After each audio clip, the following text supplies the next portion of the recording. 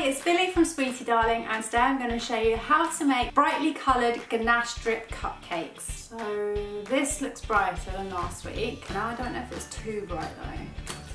This is going to have to be a bit of trial and error because I don't know until it's on my computer, and for me it's a bit of a mission to get it on my computer to even check what the footage is like. Now I have already done a video for how to make vanilla cupcakes and how to make my vanilla buttercream, which I use for all my cakes, cupcakes, big cakes, fillings, crumb coats, everything. So I'm going to link both of those videos below, but this one is based on just how to decorate these cupcakes like this with a bright coloured neon ganache. So I was making 72 cupcakes here, so I just did a big old batch of cupcake mix, again, which I will link the recipe right underneath this video, and then a big old batch of buttercream as well. I've used a plain nozzle and just piped a plain, kind of a swirl, but not a swirl, so I wanted more of like a dollop of buttercream on there. So I've done it as you would do a swirl, but I've kept it quite low so the swirl almost merges together, and because it's plain, it's not going to leave loads of ripply lines in it. So once my cupcakes are baked, my swirls are piped, I can do the ganache. Now for the ganache, my friend Anita from Sweet Lakes Cakes, we were talking about ganache a little while ago, and she told me that a really good consistency for dripping ganache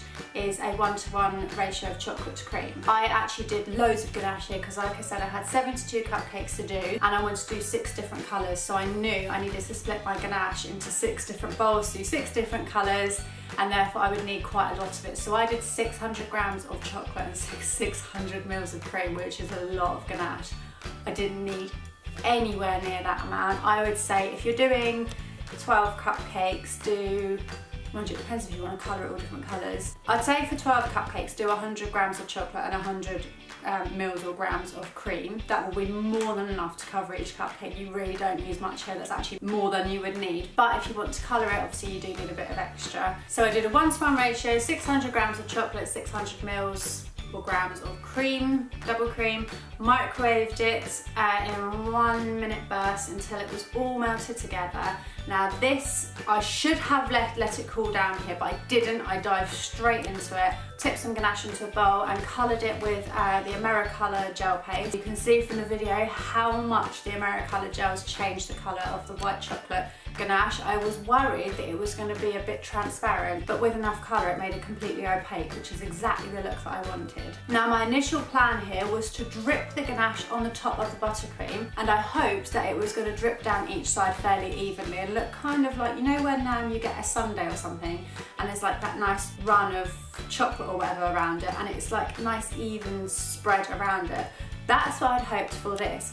And to be fair, I think if I'd let my ganache cool down a bit and thicken up, that might have worked better than me just going straight at it. So I tried to drizzle it on with a piping bag, and it was way too runny. It was just dripping straight off the side of like one side of the cupcake or 2 sides of the cupcake, and then straight down the cases and onto the table, so it wasn't going to work. So I changed my design idea to dip the cupcakes into the ganache instead, let the excess run off, and then when I turned it over, it was like the buttercream had a nice dome of ganache on it. It's lucky when it works out that way, but I actually preferred the look of this rather than what I had in mind for the drips of ganache down the cupcakes. So I did 6 different colours of ganache and dipped all my cupcakes into different colours of ganache. Each time I had to let the excess run off. Now as the ganache cooled as I was doing this, because it did take a surprisingly long time to dip all the cupcakes, but as it cooled throughout the whole process, the ones towards the end were so much easier to do. They weren't too runny, there wasn't loads of excess dripping off. When I turned them back over, they weren't running any extra. So just be patient and let it cool down a bit. Mine was far too runny when I started because it was too warm. So once I had my ganache on my cupcakes, the request for this order was the girl whose birthday it was loved Millions sweets. So you know the tiny little chewy sweets? I haven't had those since I was probably about, I don't know when they came out, but I would have thought I'd be about 11 when I had them. I remember being on the school bus having Millions, and I really enjoyed them, and they're something I've just not revisited. So I went into a retro sweet shop in Canterbury, although I don't know, they're probably in the supermarket still. It's just something I don't notice anymore. Anyway, obsessed with Millions now. These cupcakes have reignited a Millions fire for me. I also added in some jelly beans because I thought they'd be nice as sort of like a little, I suppose, a topper, like a cupcake topper to them. But jelly beans are fun and they're nice colours as well. So I only picked the nice flavours and I only picked the nice colours. I didn't want to chuck cinnamon on there. Like, I love cinnamon, but you don't want to give a cinnamon jelly bean, do you? Mind you, don't knock it till you tried it. I've never tried it. Anyway, I thought that'd be a bit cruel for kids, so I didn't do that. I just picked good flavours and topped each cupcake with a sprinkle of different colour Millions and a jelly bean in the middle of each one. And I was so pleased with how these turned out. And I think the reason I enjoyed them so much is because of the Americolour gel colours, because they're just such bright, vibrant colours and you don't really get that with any other kind of colour. And it just really gave the whole like cupcake selection a sauce. There's nothing worse than spitting when you talk, is there? Well, actually there is. Someone else spitting when they talk. Oh, actually it's making my eyes water. I need to get that out of my head now. Or you know when you salivate like you're going to be sick, that's just what's happened to me. I've actually got goosebumps. I can't believe I've just done that to myself. Okay, let's move on. Ooh, I've got goosebumps on my face.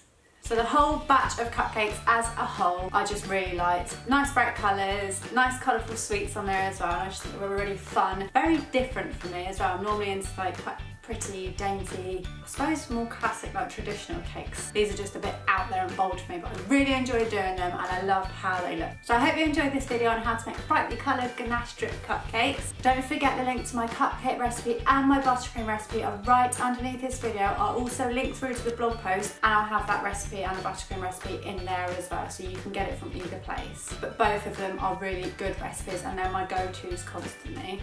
So they are worth the go. Now if you're baking or cake decorating this week, make sure you take photos and use the hashtag YesDarling on Instagram so I can see I am fully back now and I'm loving seeing your new photos. When there's new people that pop up saying, oh, this is what I baked this week. There was someone this week who did like a beach themed palm tree cake. Oh, it was so good and I love seeing things like that. It's just, it really excites me, it makes my day. So use hashtag YesDarling and then I'll be able to see them and I can sort of scroll through and see all our cake photos together.